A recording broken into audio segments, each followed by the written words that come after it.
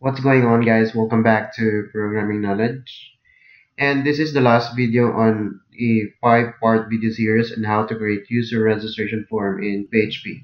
So in the previous tutorial, we have already implemented the jQuery and Suite Alert to our project. So this time we will continue working on with the jQuery so that it will post our data to the database or to a file, and then the file will be processing our information or processing the form data and insert it to the database. So we have here the prevent default that we have in the previous tutorial. So after this line, we need to define the AJAX request. Okay, so AJAX request and curly braces inside and semicolon at the end of this line. The next step is to define few things here. So the first one is type. So the type of this request is post, and for the URL we need to define process.php. So we'll be creating this file later on, process.php, and then data. So the data should be all the information, all the variables that we have defined here. So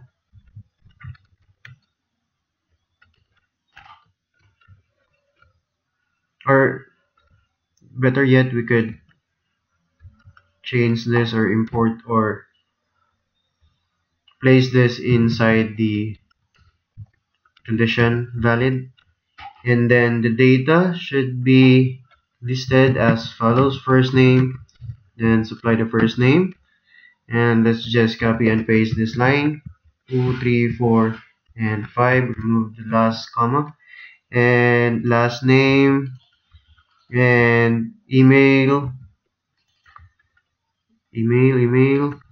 and phone number,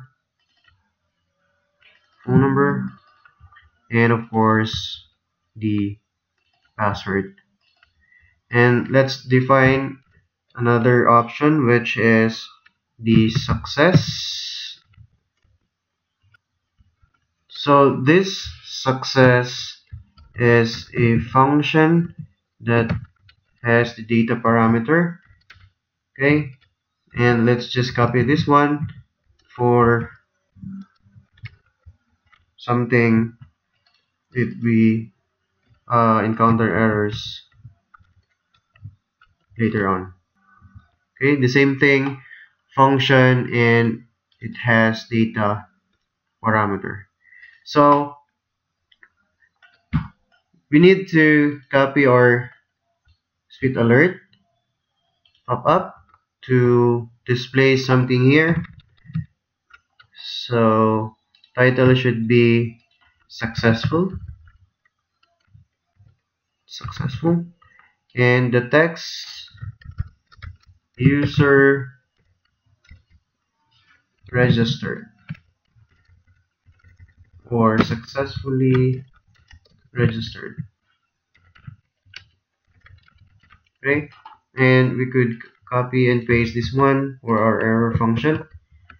So errors, and there were errors while saving the data, and the type should be error, of course.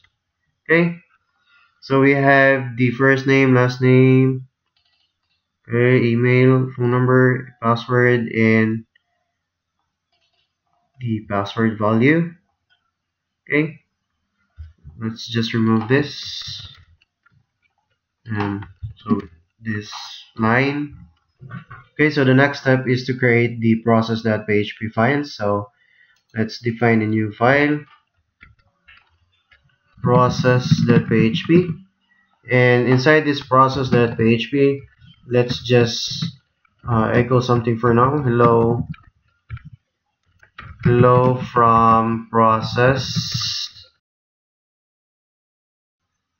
So we'll know if the process.php is working or the Ajax request that we're working on is working. So save your file or process.php file, go back to our browser and refresh our page, and let's try to input something here. Okay, first name, last name, email address, phone number, and then sign up. Successfully registered. It says successfully registered.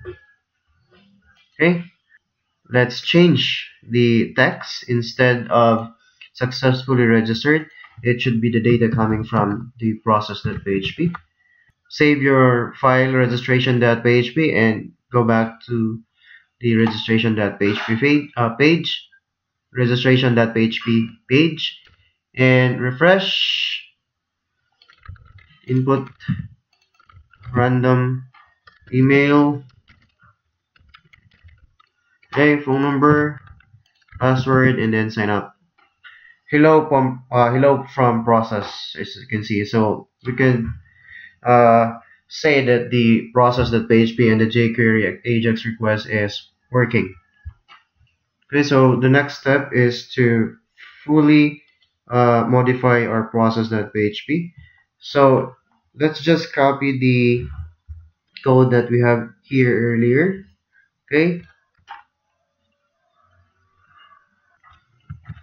and paste that into this process.php. And instead of checking if the post create is set, what we need is just to uh, check if the post is set. I mean, the post variable is set. So if that is set, then we could get all the values coming from the request. So first name, of course, last name, email, phone number, and password. Okay, and of course, if there's no request, let's just echo no data.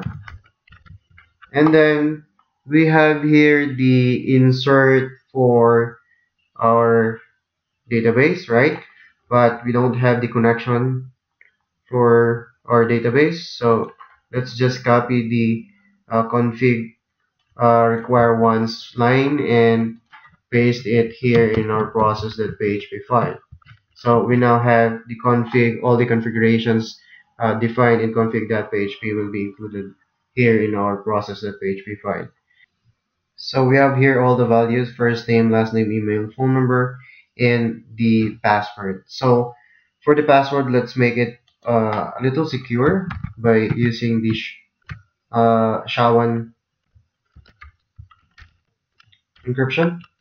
So to encrypt our password, instead of a plain text password, the password will be saved as some random characters.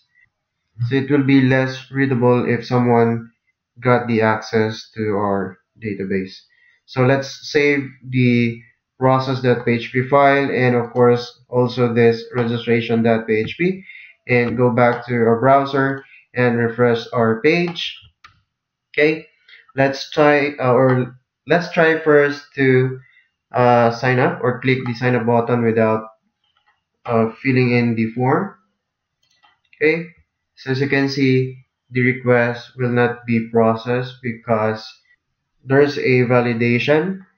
And if we try to type in values here, say for example John Doe, and email is johndoe@gmail.com, number, okay, any random number for now, and password, any random password, and click on the sign up button. And it says successfully saved. And let's check our PHP if the information that we have submitted is saved into our database. So localhost and then PHP enter your password or username and password. Go. And then user accounts, browse.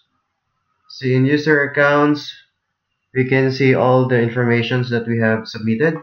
So first name, last name, email, and of course the password that is hashed by SHA-1 encryption.